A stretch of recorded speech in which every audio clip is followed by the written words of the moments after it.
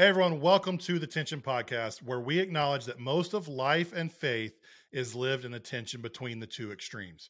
On this show, we're going to take a look at what many of us were taught growing up in evangelical churches, weigh it against what our current culture is saying, and try to find what Jesus has for us in the tension between the two.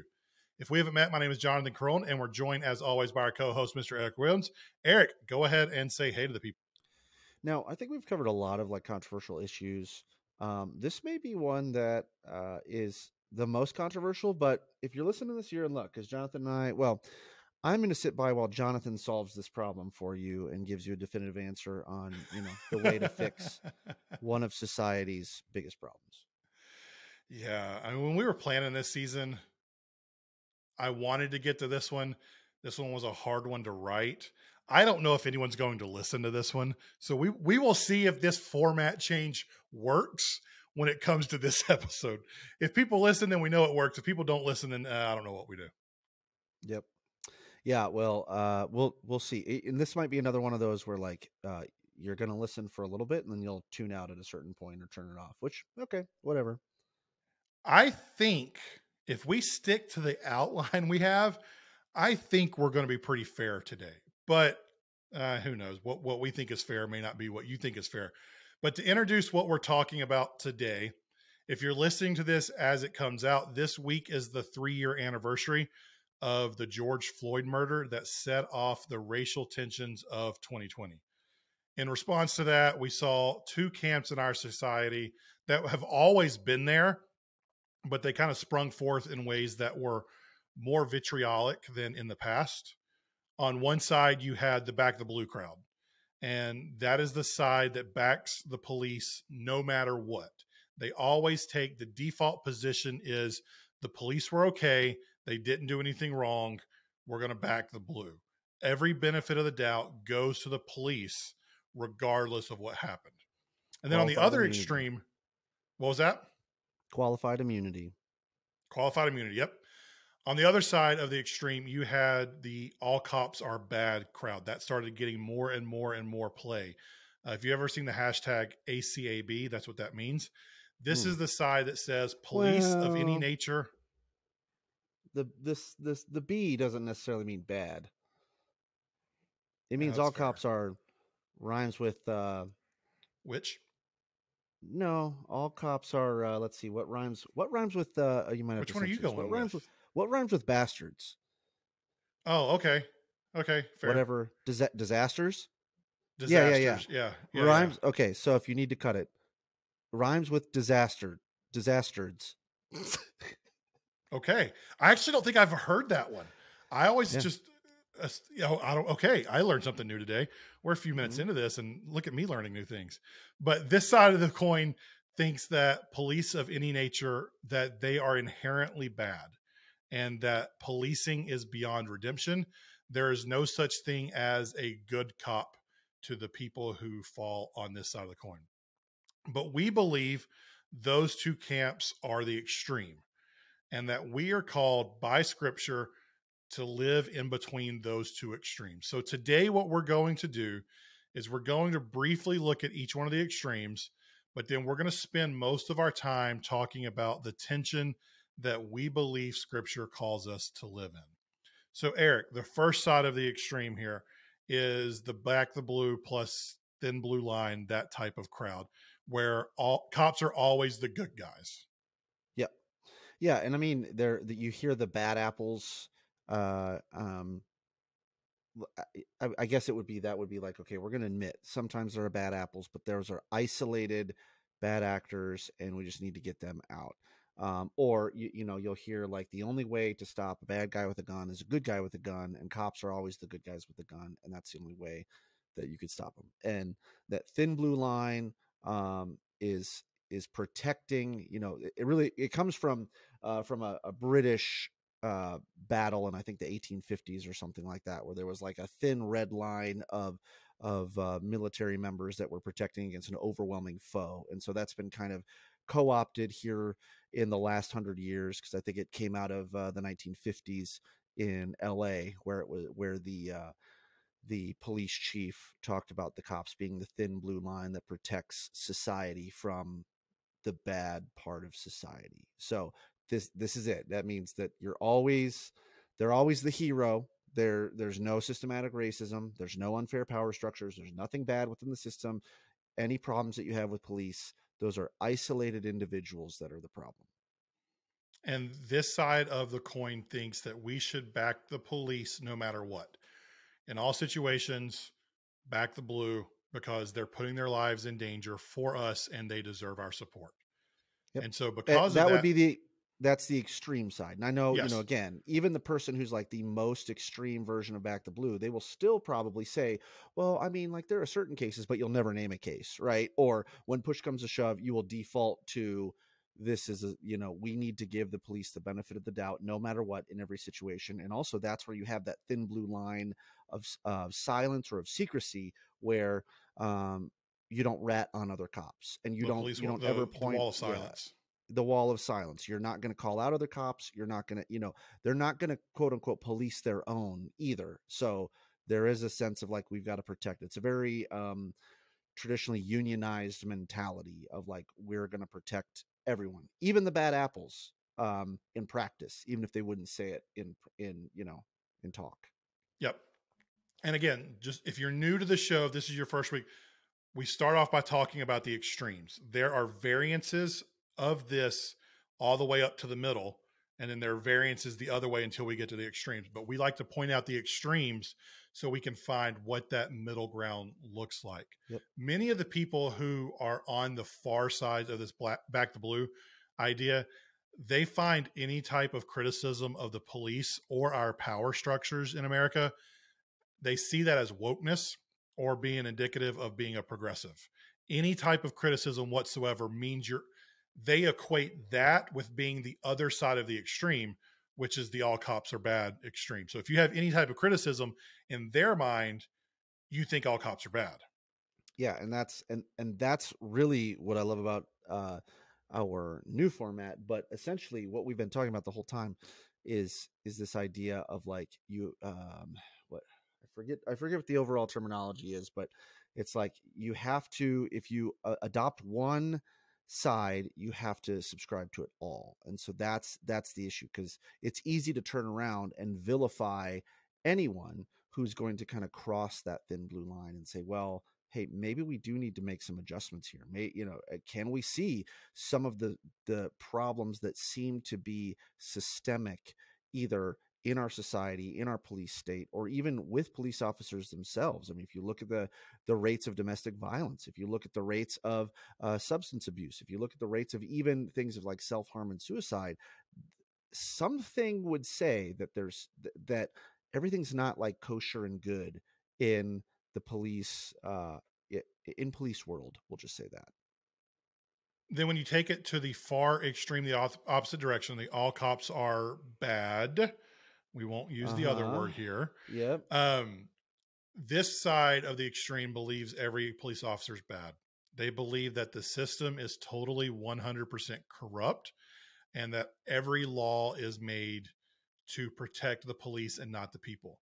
They believe that policing is beyond redemption and that the entire system needs to be torn down and recreated from scratch.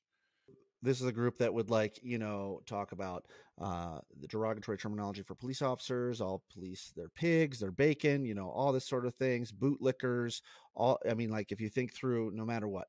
And what's interesting about this side is it covers a wider range, I think, on the political spectrum. You know what I mean? Because like even the ACAB acronym with the expletive deleted at the end, that saying originated from like in the UK in the skinhead movements and things like that. So that's even on a side that's like, I don't know that everybody in the ACAB mentality would identify with, but there's a wide range of like, if you think about anyone from the hardened criminal side to someone who is an extreme progressive, all of that would be would be within this type of mentality and thought. Well, you think of the outlaw country type of mentality. I'm in North Carolina, so I think back to the moonshiners and the start of NASCAR and all of that. Yep. Those are traditionally like anti-government type of viewpoints that Yeah. would probably be labeled traditionally conservative, Right. but they dislike the government, so they think all Right. police are bad in that form because they are actors for the state. Yep. So And they call this all cops themselves, are bad. Go ahead. so then they would call themselves libertarians, right? Because here's the things that I identify with on the progressive side is I don't like the police state. I don't want people in my business. I don't everything like that, but I'm still conservative. So like you even have that group of like libertarian who would consider themselves libertarians because they are anti policing, anti anyone in the government getting involved in my personal view and my personal life. And so I think if we were to like dial it back from the extreme, where the ACAB crowd comes from is this idea. If we're again dialing it back from the extreme version, is like, yeah, there are bad apples, but it's kind of like you can't separate those out if the system is designed to protect them. So because you're still in a system designed to protect bad apples and you are supporting that system, the entire system is bad. So if you are, their belief again would be along the lines of like, if you're a police officer that sits behind the wall of silence, you are complicit as well. Therefore, you are a rhymes with disaster. So one of the things I want to point out is that traditionally the two sides of this coin have not necessarily been conservative versus progressive in our current culture's definitions. That has kind of changed as culture has changed. And another thing I want to point out before we get moving is the defund the police thing that came out of the George Floyd murders as well. That Yep. is not the same camp as the all cops are bad crowd completely. And the way I would describe this is everyone in the all cops are bad crowd falls into the defund crowd, but not all defund the police think that all cops are bad. So it's a less extreme version of that has terrible messaging and marketing and doesn't actually describe what they want by their name. But I don't want you to get those two completely confused because there is some nuance there.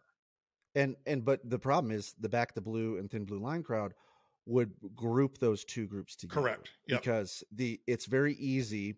What's happening here in our political discourse is a lot of straw manning. So somebody might come out and say, hey, here's what I believe. I believe that we should be providing more resources for alternative forms of policing and proactive measures needed to reduce the number of deadly interactions between police and individuals, to reduce the number of mental health related problems, to reduce that sort of amount. So therefore we need to defund some of the policing in order to fund some of these other things.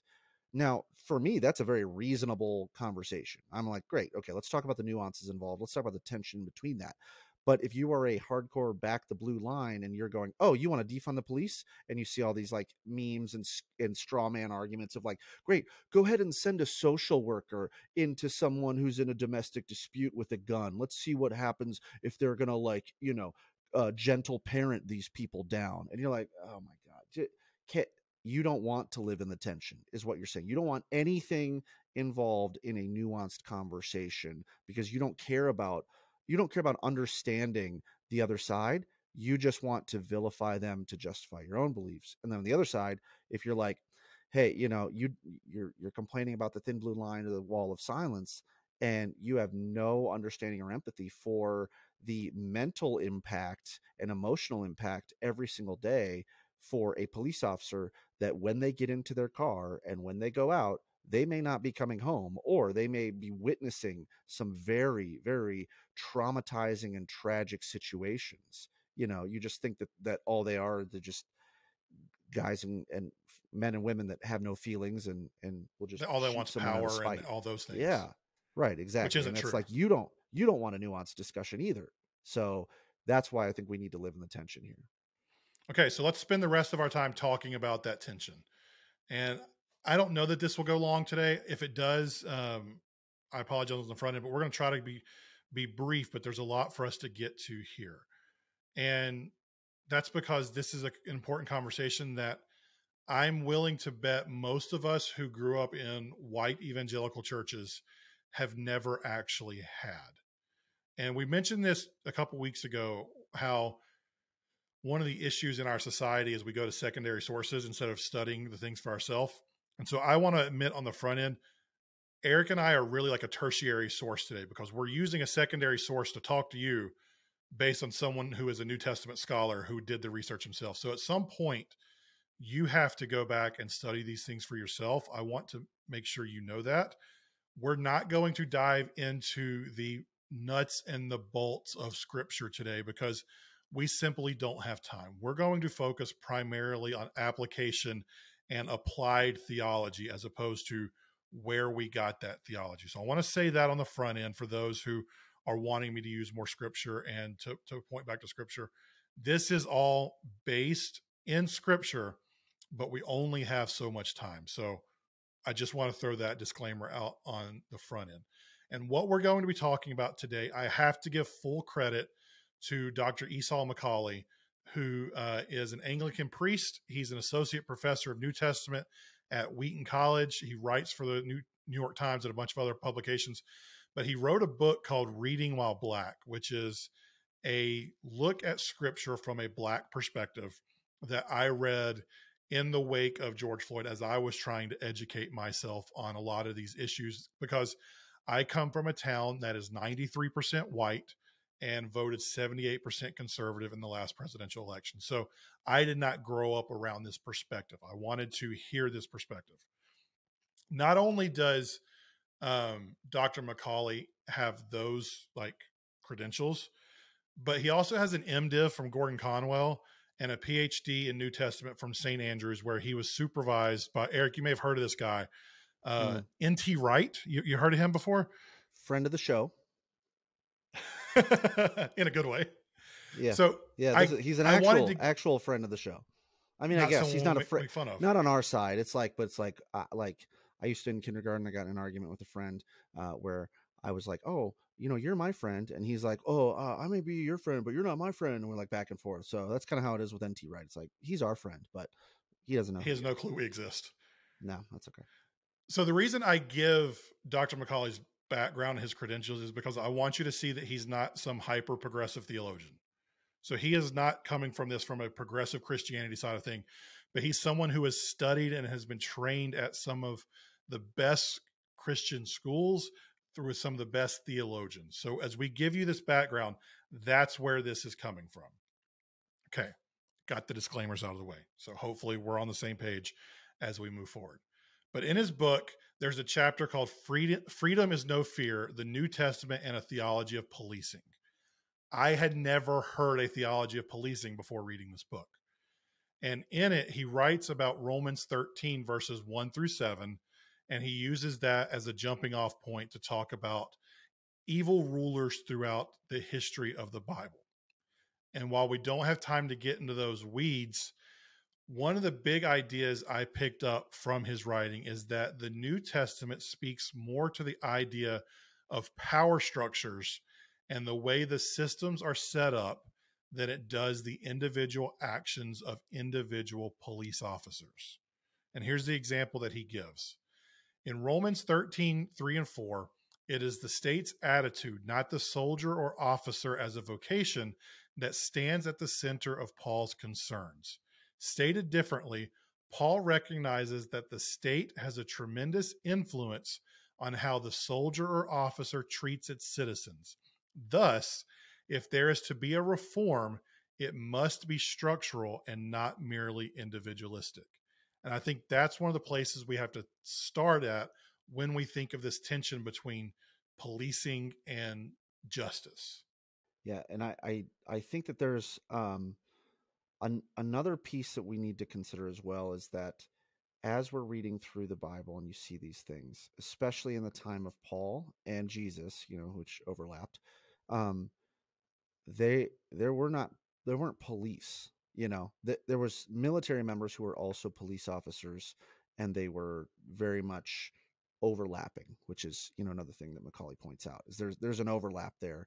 And when we can't pull those two apart and examine them, we get into an issue just in general with how this works out. Because again, the system that Paul is referring to when he's referring to things in the New Testament is one of a militarized police state where the military is the police. And when you're thinking about early, Judea or, the region of Palestine, anything in that area, it's like they were under a police regime because it was a separate type of, society. I don't, want to call them country, but it was the Jews and the Gentiles that were under the control of Rome. We're not talking this is the state of North Carolina that happens to be in a combined United States. This is very much oppressors in military walking around, and that's what the system was designed for. Yeah, and one way to think about this is not every soldier was a police officer, but the people who did the policing were always soldiers. Yes. So you have to think about it in those terms. That's why Dr. McCaulley writes soldier/officer so often, because the officer was a soldier who was tasked to do the role of policing. Yes, which in our conversation, your ACAB or, the smaller subset of defund the police is going, yes, look at all the money being spent to militarize our police in the system. Like my small suburb has a SWAT team that's got a armored personnel carrier and I'm sure again, I'm sure they need it for something, right? And they assist with our larger metropolitan area all the time and all that. Great. So I'm not making a comment on that, but more so along the lines of like, you see more and more now police have these militarized pieces of equipment. And so there is some of this overview that, again, are the one extreme of ACAB or the smaller subset that says defund the police is going, see, yep, right there. See, what's that that meme with with Leonardo DiCaprio? Right there, he sees it, right? They're pointing that out to us. And one of the things that Dr. McCaulley says that points out in that passage that I just read is, he says, thus, if there is to be a reform, it must be structural and not merely individualistic. And one of the things that we mentioned this in past episodes, we're going to do an entire episode about it later this year, but it's become a theme of this season that we didn't really plan on, but it keeps popping its head up, is that this idea of the collective whole versus the individual. And in our culture, we are very individualistic. We are not very collective. So we like to think that it's bad actors. It's just one thing. It's not a system. Whereas in this passage in Romans, it's the state's attitude. It's the systems. It's the collective whole that is the issue that must be taken on, not just the individual police officers. Yeah, and that is a typical, and this is kind of we talked off air, but this is my thesis in this whole thing, is it's very difficult when you have aligned your political viewpoint with your religious viewpoint. And in some cases, I would argue you use your religious viewpoint to justify your political viewpoint, and that's more important to you. The typical Republican, Hang on, you said that backwards. They use their political viewpoint to justify their religious. You said they use their religious to. Which one do I mean? You mean that they have a political opinion and then they use the Bible to justify the politics, as opposed to what we want them to do is use their religion to impact influence. Their political. Yeah. So you said it backwards. So whatever way you want to take it, this is the crux, is the sliding scale here of what should adjust is your political viewpoint. Your religious viewpoint is stable, of like, okay, here, this is where I come from religiously. That means on this issue, I might be a little bit more conservative. On this issue, I might be more progressive, blue here, red here, vice versa. So, but what ends up happening is we come to the discussion holding our political views tight-fisted, and then we're kind of like, oh, let's manipulate the scripture and the theology to adapt to this. So Republicans or traditional conservatives who are very much in the camp of like individual responsibility would point to these systems and say, it's not a system issue because people are the problem. It's a sin issue, and you can't legislate morality. You can't legislate around the sin issue. While at the same time, They're like, oh, let's ban these things because they're sinful and dangerous. So there's this weird piece of like, we can't look at the system when it comes to the things that we care about because, oh, those are people and those are sin issues of their heart, and Jesus needs to get into their heart and adjust them. Not, we don't need to create a law around this. While at the same time, again, going like, oh no, we need to outlaw drag shows and we need to do these things because they're sinful and wrong. So that's where it's like, if you could separate out your political viewpoint from your theology just for a second, then we can have this discussion. But we need to start by saying, hey, there's some things inherent in the system that need to be kind of evaluated, which is what what McCaulley is saying Paul is saying. Yes. And I think it's important for us to again point out we are a tertiary source here. We're taking something that someone else has said and we're using it to pass along, because I think it's important for us to start there with that idea. But in the passage in Romans 13, Paul focuses more on the structure of policing than he does individual officers. And I think that's part of the framework we need to follow as we live in this tension. We can back the blue and support good police officers while also calling out systemic issues that lead to situations where bad officers can thrive and not be called out. So this is a quote, again, another quote from Dr. McCaulley that I want to read to you because I think it sums up this idea. He says, the government that created the structures has some responsibility to see those wrongs righted and injustices undone. Furthermore, if the power truly resides with the people in a democratic republic, then the Christian's first responsibility is to make sure that those who direct the sword in our culture direct that sword in ways in keeping with the Christian's values. We can and must hold elected officials responsible for the collective actions of the agents of the state who act on our behalf. Yeah. Man, doesn't that sound like personal responsibility? Right? Doesn't that sound like from what I was brought up to believe as a conservative, like that is personal responsibility. That is, you need to take personal responsibility and be accountable for yourself and hold others accountable. But if you can't separate your conservative evangelicalism from your conservative republicanism, it's impossible to objectively evaluate those policies and objectively evaluate the policy makers and trying to hold them accountable. Because, like, think about in the last, I don't know, 8 to 10 years of our political situation. Christians can't come out, typically conservative Christians can't come out and say, hey, you know what? I don't agree with Donald Trump's morality there, because like all of a sudden now we open ourselves up, or they open themselves up for scrutiny. It's like, no, no, no, no. It's okay. We can wash over some of these things that we see that are wrong, because man, if we open the door any bit to any sort of scrutiny in one aspect of our political beliefs, the whole thing comes crashing down. But what I love about what McCaulley is saying here, is like, we can evaluate the individual pieces of the whole.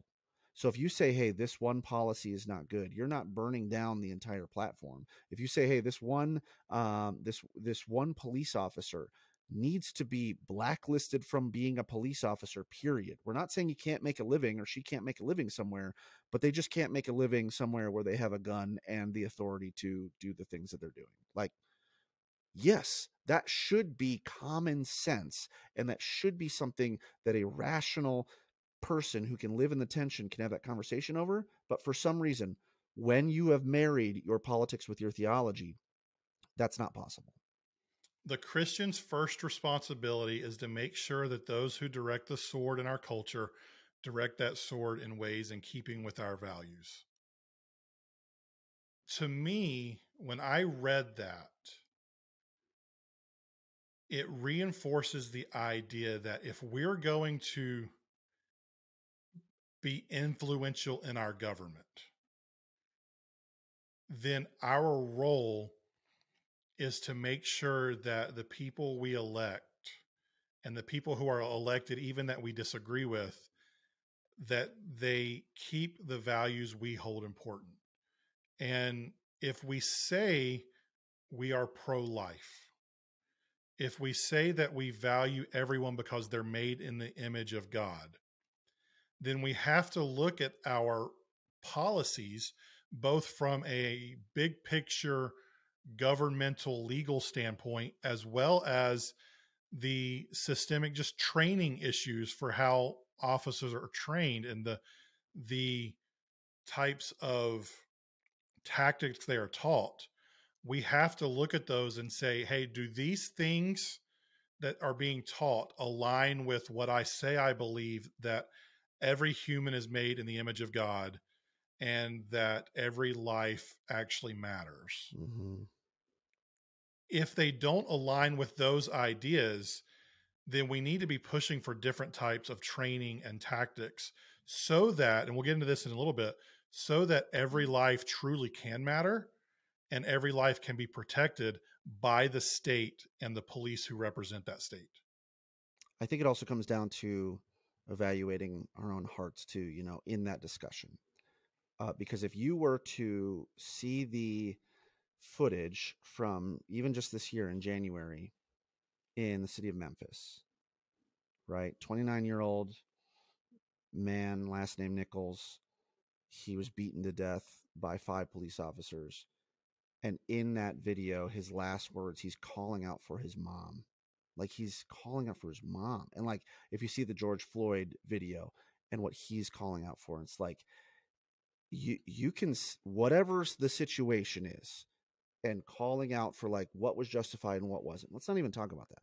But if you look at that and your first reaction is knee-jerk defend the police, or your first reaction is to call that person a thug or a criminal, or if there's any bit in you as a Christian that says this individual deserved what was coming to them, that is a very hard heart line to align yourself with, and saying that every person matters to God and every life is valuable. And like, if you put empathy aside in that situation, or if you can't take a look at these situations with an empathetic viewpoint as a Christian and say that was a life that mattered to God, and separate that out from needing just to justify and go, oh, but the individual that killed them was justified in that. Like, we don't need to go into that discussion. But I think it's important. The first step for some of us is to evaluate our own personal reactions when those things happen. And so whether you want to call it George Floyd or Ahmaud Arbery or any of these situations that have happened in the past, and I know Ahmaud Arbery wasn't directly with police, but any time where there is someone that is killed and you actually get to see and hear the video, and if that doesn't do something to you that says, that's a tragedy, then I think that's an indication something's wrong. Yeah. And that actually, I don't know if you meant to do this, but that directly leads to the next quote from Reading While Black that I wanted to get to. So thank you for the transition. But Dr. McCaulley writes, as participants in a free society, we have the ability to shape public opinion about what crime is and how criminals should be viewed. Think about that.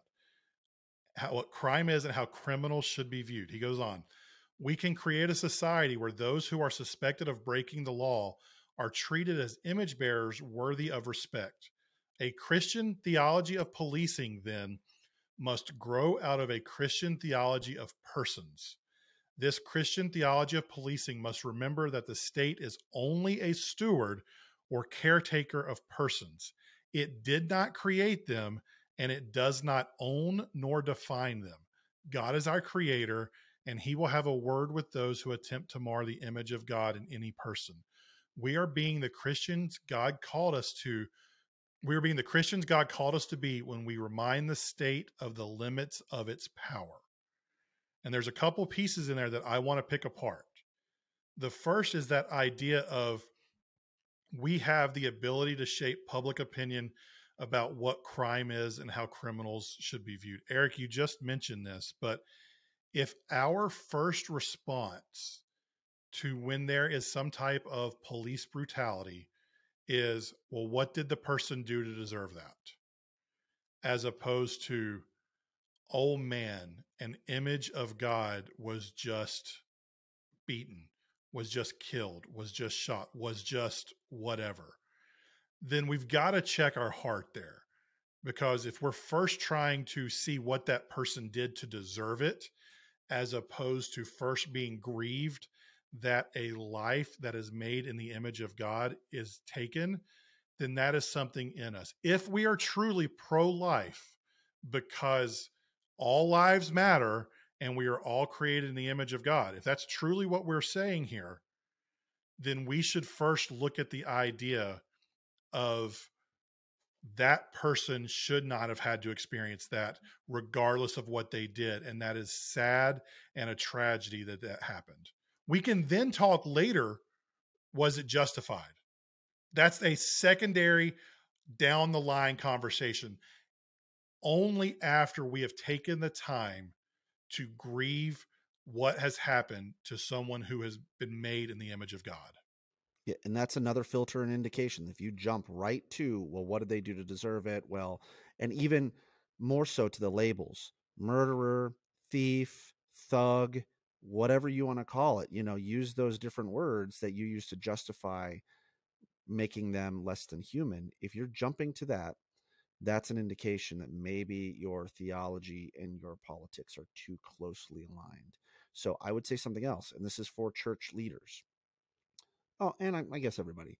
But as someone who's given messages and sermons in a church before, if you stand up there and if you look back in your catalog of messages that you've ever given, or as a Christian that you've heard and you love and you repeat and you yes and amen to and you highlight and you all that, make all the notes and post on social media about, if that message of like, God doesn't see you as a liar, God doesn't see you as a cheater, he sees you as an image of God, if you can say those words or say amen to that scripture, or that sermon, and then walk outside and point at someone else and say, well, you know what? George Floyd, he was a drug addict and a thug. Guess what? That is a hypocritical statement. That is just wrong. You cannot say, hey, let's everybody in this room, when we're talking about our sin and everything like that, God doesn't see you as that, and he sees you as this, and you're a new creation, and you're whatever else like that, and you're a child of God, and if you're singing, I am a child of God, right? And then you go out and you're pointing at others and you're saying, well, that person was a thug, that person was whatever you want to say. It's essentially like the man who was owed a debt, the debt was forgiven, and then turned right around and expected the debt that he had from somebody else to be paid. It's like Jesus has something to say about that, and you need to check your heart on it. The other part of this line of thinking that I like with what Dr. McCaulley said, he said, God is our creator, and he will have a word for those who attempt to mar the image of God in any persons. We are being the Christians God called us to be when we remind the state of the limits of its power. That quote, remind the state of the limits of its power, is a very traditionally conservative mindset. Yeah. That is a very libertarian mindset. Yep. So if we want to be Christians who live in this tension between backing the blue, backing the actual officers, and supporting or advocating for justice, then we are being the Christians God called us to be when we remind the state of the limits of its power. Mm-hmm. That is like how that idea of, hey, the state did something wrong here, they shouldn't be doing this, how that became something that conservative Christians cannot do on the topic of policing. The way we made that jump is amazing to me that we got there, because traditionally conservative evangelical Christians in America have been anti-government, and it is the government that creates the systems that bad cops operate under, and it is those systems that allow the bad cops to thrive. So if we truly want to back the good police officers, and we're going to get into more of them in a second, part of that is holding the state accountable for the systems put in place that allow the bad officers to not only exist, but to thrive in many cases. We should be the ones advocating the loudest and the strongest for when the systems are against the humanity of people. Yeah, and that's the thing for me. And I mean, everybody listening, if you listen a long time, you probably get this already for how I feel. But it's like, I can respect an opposing view as long as you maintain logical and rational consistency with that view. And so the amount of times that we put up with this cognitive dissonance in our viewpoints is just crazy to me. And so like this is that thing where you cannot think through your theological position without divorcing it from your political affiliation. Because like you said, conservatives, they're against big government. I know you said they're anti-government, which again, some people are like, no, I'm not anti-government, blah, blah, blah. Okay. They're against big government. They want reduced government. And so when They somebody on the want other government side, so small they can stick it in their pocket. right. So when somebody else says, hey, you know what, maybe we should lower some of the funding for some of our government programs. Yes. Let's start with some police. No. It's like, oh, okay. So what is it here? And then on the other side, it's like, because of our political discourse recently with the conservatives and being someone who has traditionally voted Republican, I will just tell you all that, traditionally voted Republican and continue to in certain situations as well. It's like, how have we gone from Republicans and conservatives having a political platform with actual platform ideas to now, as of this recording, basically the conservative platform is owning the libs or anything that's anti-progressive. And so now, once the left comes out or the liberals say, "Hey, maybe we need to address policing in the system," and it's like, no, no, no, no, no, no. These former like small government conservatives all of a sudden become police state supporting conservatives that say, we need to elevate the power of police, when it's like that conflicts with your core belief politically. And as we're saying here, theologically, we need to evaluate it as well, because we need to remember that the police work for us and not the other way around. This is another example of why I think deconstruction is so important, Mm, because many of us have our beliefs that we think politically and we have our beliefs that we think religiously, and we have combined the two and we don't recognize the places that they conflict with each other. right. And when I went through my time where I rethought everything I thought I knew before I realized that was what deconstruction is, I realized there were things that I thought politically that did not match up with what I thought religiously, Right. based on my culture and what I was raised in.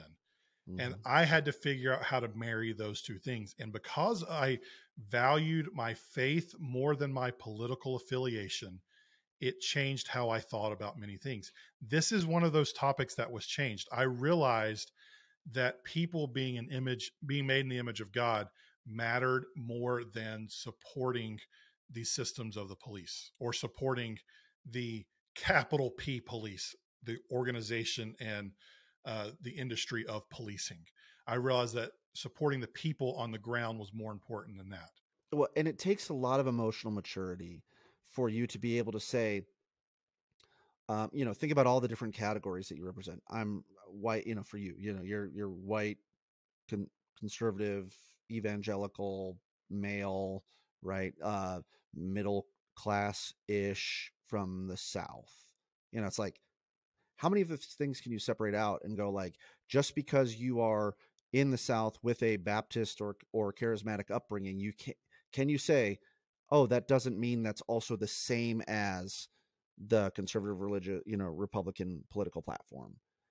And I think that's a necessary piece of deconstruction that every single Christian needs to go through, no matter what. Is what things do I need to pull out and say, does my Americanism define my Christianity? Are those one and the same? Does my identity as being a Southerner define my Christianity, or a country folk define my Christianity? Whatever it looks like, to say, does my affiliation as even being married and having kids define my Christianity? We've talked about that before, where we elevate marriage and we elevate parenthood and we elevate this and we downplay singlehood and we downplay people that don't have kids. It's like, you need to deconstruct those things before you can approach these situations with any set of objectivity or intellectual, honesty.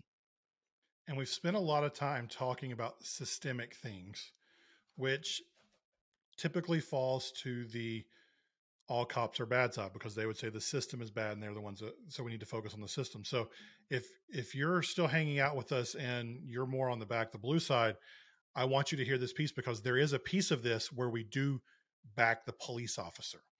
And this is the last passage I'm going to share from Dr. McCaulley in Reading While Black. But he wrote, if Paul spoke to the power of the state and the sword, the Baptist turned his eye toward the individual soldier. He called them not to heroic feats of physical bravery, but to heroic virtue. He reminded them that their power need not turn them into villains who exploit. They could become champions for the weak. A Christian theology of policing, then, looks to the state and calls it to remember its duties. It looks to the officer and demands that said officer recognize the tremendous responsibility and the potential of the work that they do. When I think of the best police officers I know, so some of you may know this, some of you may not. I do PA announcing and music for my high school baseball team. Tonight, as we record this, we're having first responders night. So we're going to have police officers there. When I think to the police officers that I know that will be there, the ones who are the best ones I know, they do exactly what this passage says. They truly protect and serve. They're not looking to cause problems. They're not viewing people as the problems that they are.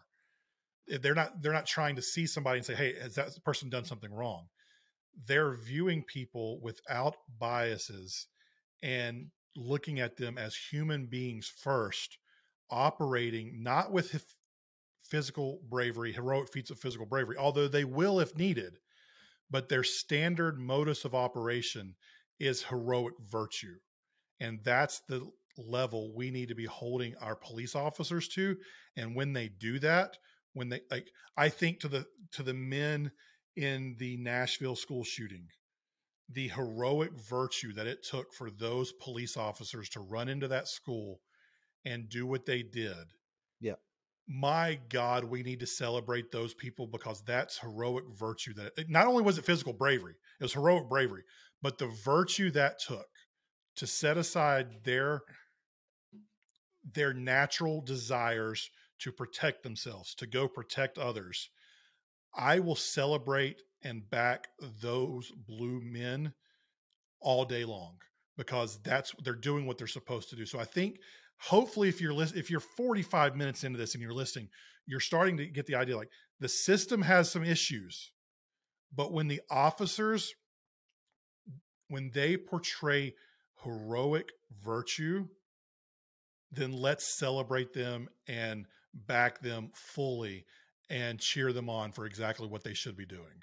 Yep. Yeah, I agree. Cause I think so you've probably hear this all the time in messages too, if you're a Christian or if you're a former Christian or wherever you're at on the journey, right? Is this idea that, and being in a group that used to plan sermon series and help pastors give talks, is like, you always come across a time where it's like, hey, we need more volunteers. We need more people to serve. We need to talk about their purpose. But we still emphasize, like, you can do ministry in your workplace. And so there's always like, we need more Christian teachers. We need more Christian nurses. We need more Christian this and more Christian that, because they're the ones doing the ministry in those areas. And by God, we need Christian police officers, people who view their policing as a ministry. And so, like, just like you, I mean, where you're at, I'm heavily involved in my CrossFit gym, which is like, if you who's hanging out there? First responders, police officers, right? Like all this veterans, military members. So it's like, yes, I'm around these people all the time that I look up to, and I go, not only are they brave and they have that bravery to walk into work every day knowing that they may not come home. They may not come home okay. And that the things they are going to see are going to be, that would completely disgust and shock and devastate other people. Number one. But two, the people that walk in there and they look and say, hey, my job, even if they're not Christian, they're like, my job is a ministry. My job is to serve others. My job is to help and see how I can positively influence the community. Not all of them are like that, obviously, but the ones that are, that's the one that need to be elevated. Now, in this conversation, and I put this in the notes because I want to talk about it, the thing that we need to be pointing out on the other side is calling out the bad apples, calling out those inconsistencies, And so one thing that you see that has come up in the last, I mean, I think when I did some research on this, started in 2007, but really picked up in like 2015, is this idea of the thin blue line mixed with the Punisher logo, which comic book fans, like, you know what that is, but it's like, it's the skull. If you look at the little, like, half the skull with no bottom jaw, and then like a thin blue line going through it. And like anyone who knows comic books, you got to go, this is a problem. And I think like, was it Nashville or was Tennessee or something like that? They had a bunch of Punisher logos on their cop cars, and then there was uproar, backlash from people that knew that, like, hey, the Punisher was an outlaw that was anti-police. And in fact, here I got these lines. This is from Marvel Comics, Punisher number 14. I'll only say this once. This is the Punisher talking. I'll only say this once. He's talking to cops. We are not the same. You took an oath to uphold the law. You help people. I gave that up a long time ago. You don't do what I do. Nobody does. You boys need a role model? His name is Captain America, and he'd be happy to have you. The Punisher himself is saying, do not get a tattoo of the Punisher with a thin blue line on it. Do not do that. So anybody who's out there that wants to be a law enforcement officer, again, I'm not law enforcement. I understand that there are things that you get that I don't get. Look to Captain America as your role model, not the Punisher. In fact, Jerry Conway is one of the Punisher creators. He said, when cops put Punisher skulls on their cars, or members of the military wear Punisher skull patches, they're basically saying they're siding with the enemy of the system. Whether you think the Punisher is justified or not, whether you admire his code of ethics, he's an outlaw, he's a criminal.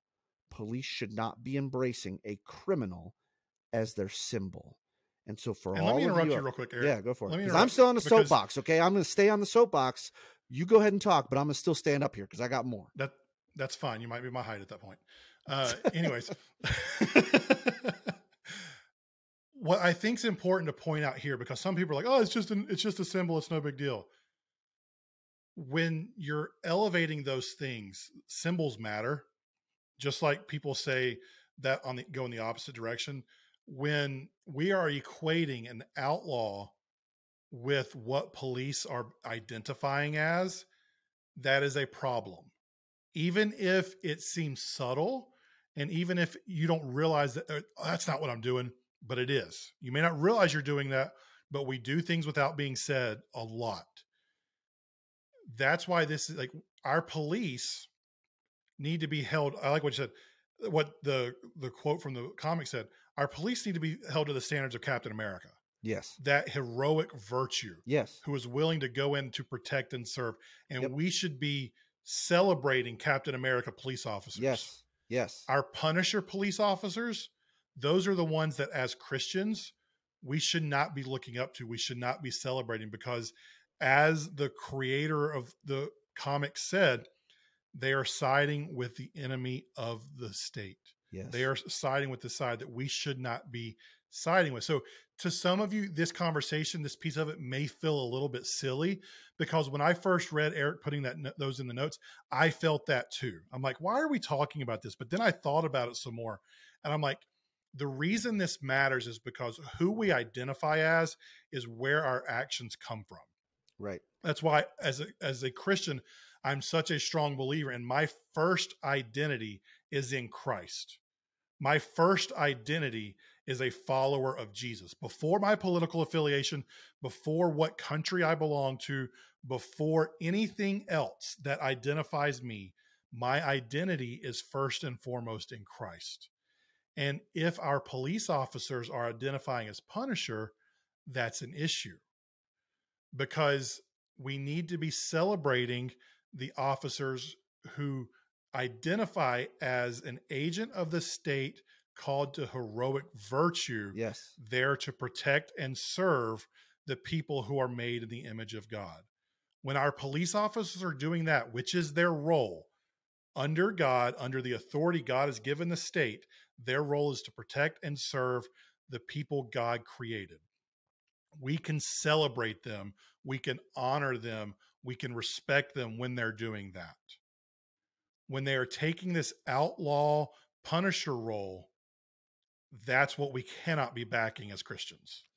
And any other situation, and I think we talk about this a lot, and I'm going to continue to talk about it. Like, you need to use your voice if you are in a group, in the in group, to call out those that are not upholding the values of your in group. So, why do we, and this is going to be a transition, which, I'm just going to tease it for what Jonathan's going to talk about later. Why do we, as males, as Christian males, especially like Christian white males, call out bad actors of purity culture, or call out situations where men have been abusive towards women, or us as former, pastors or former, people on church staff? Why do we call out the things that churches do negatively, some churches do negatively, to negatively impact their congregation?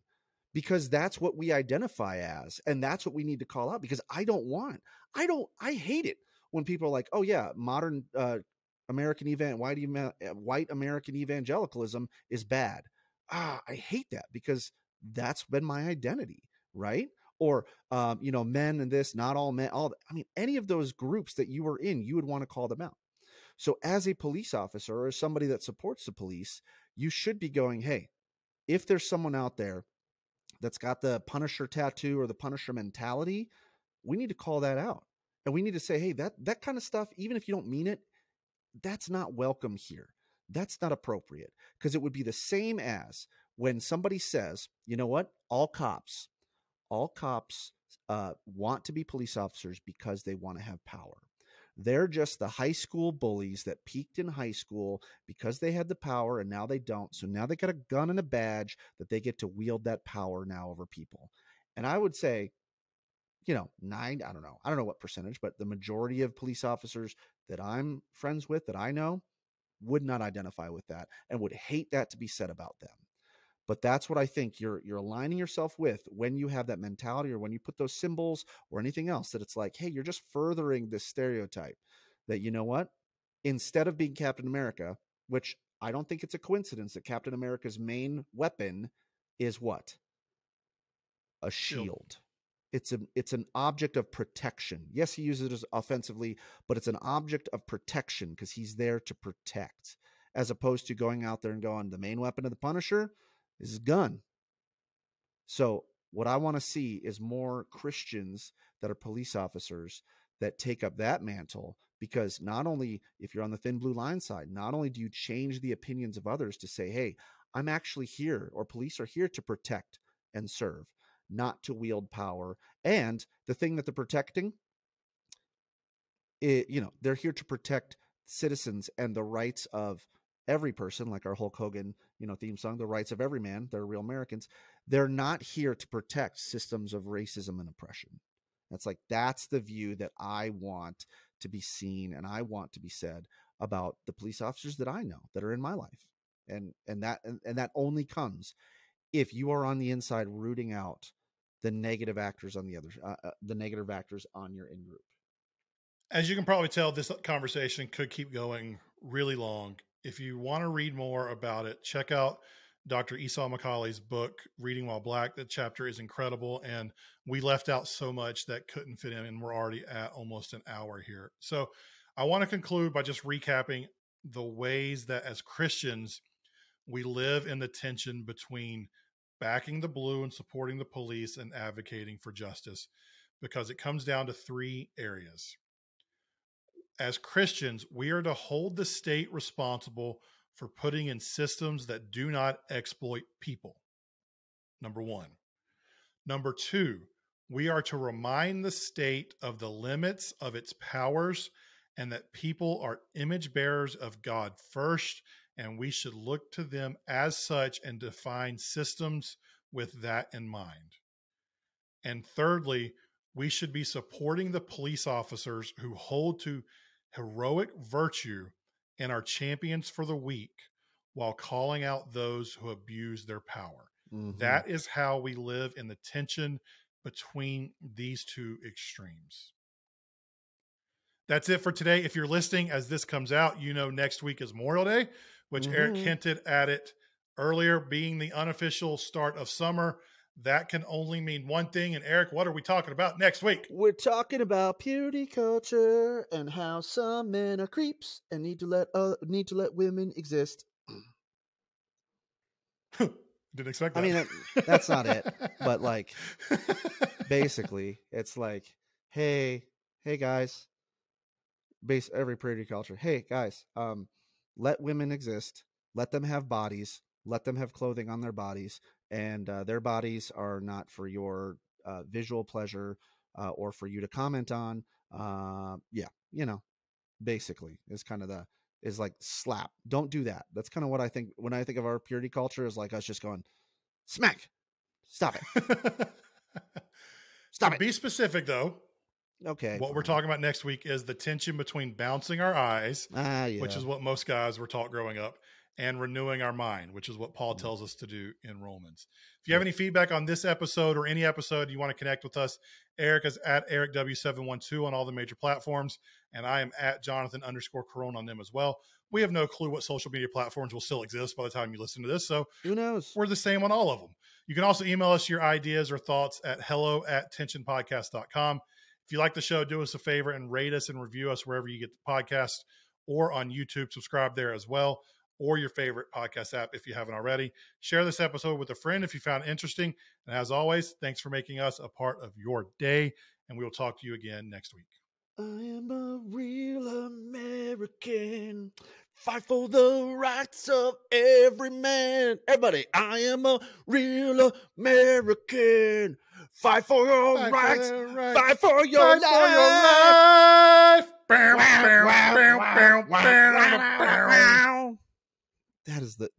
That song slaps. I don't care. I'm all about that song all the time.